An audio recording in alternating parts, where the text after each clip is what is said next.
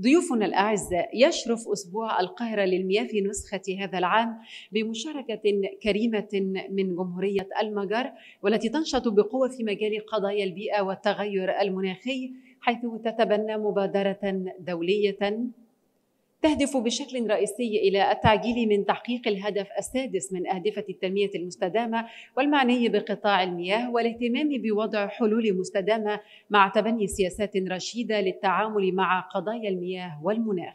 تشاهدون الآن الكلمة المسجلة لفخامة السيد آدر يانوش رئيس جمهورية المجر، وفخامته عضو مؤسس في منصة رواد المياه والمناخ، وواحد من أهم الداعمين والمهتمين بقضايا المناخ والمياه والبيئة. Ladies and gentlemen, Benjamin Franklin said many years ago, when the wells dry, we know the worth of water. Unfortunately, we are increasingly seeing Benjamin Franklin's words proven right in different parts of the world. It is now commonly believed that while the 20th century was the century of oil, the 21st century is the century of water. Seeing the growing problems, we adopted the Sustainable Development Goals 6 years ago, hoping and resolving to achieve the turnaround needed for sustainable water management in 15 years. The sad fact is that in many ways we are further away from the goals today than we were when we adopted them.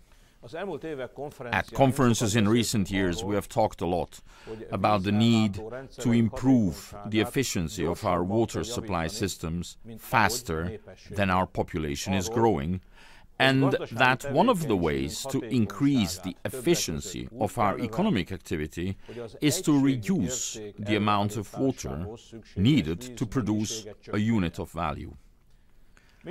We all know that we need water not only to supply our population, but modern agriculture and industry cannot do without sufficient amounts of quality water. Ladies and gentlemen, floods have ravaged many parts of the world this year. Because of climate change, we must be prepared for more and more record-breaking floods, which will cause huge economic damage.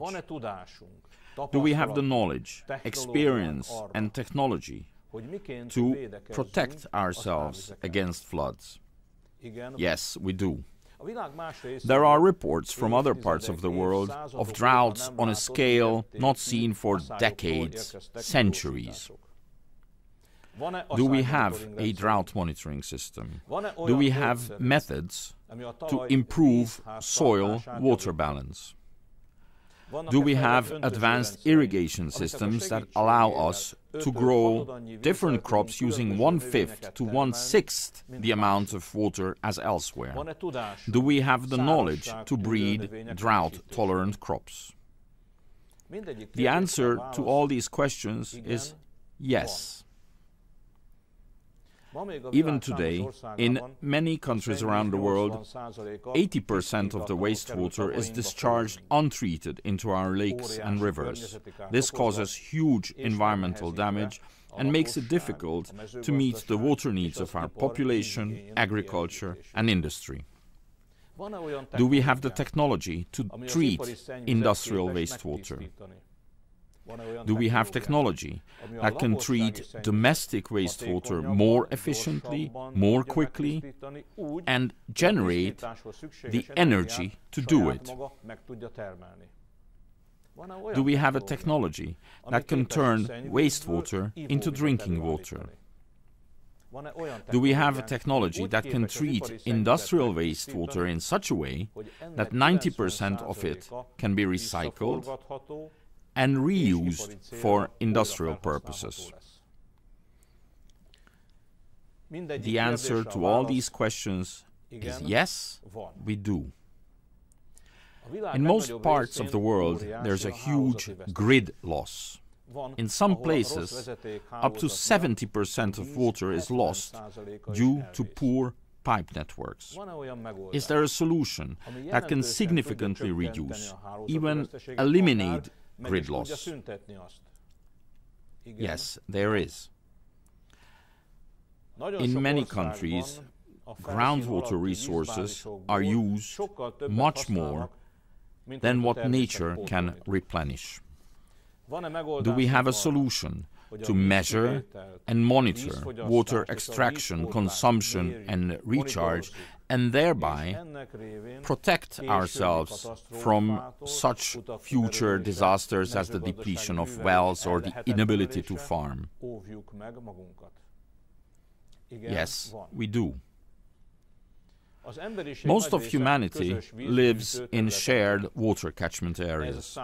This has been a source of many conflicts in the past and could be in the future.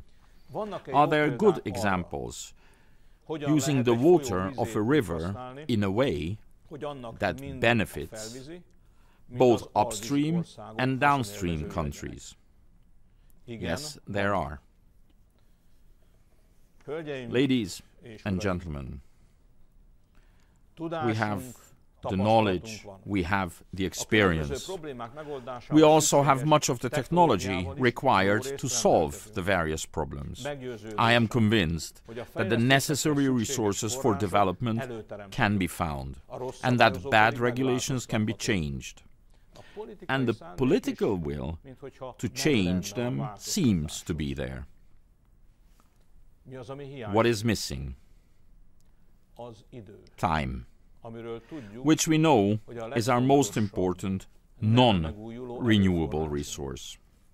It might be worth considering the words of Chinese-born American writer Ken Liu. It is not how long we have that matters, but what we do with the same time we have. I wish all participants a successful meeting. شكرا على هذه الكلمة لفخامة السيد الرئيس آدر يانوش رئيس جمهورية المجر.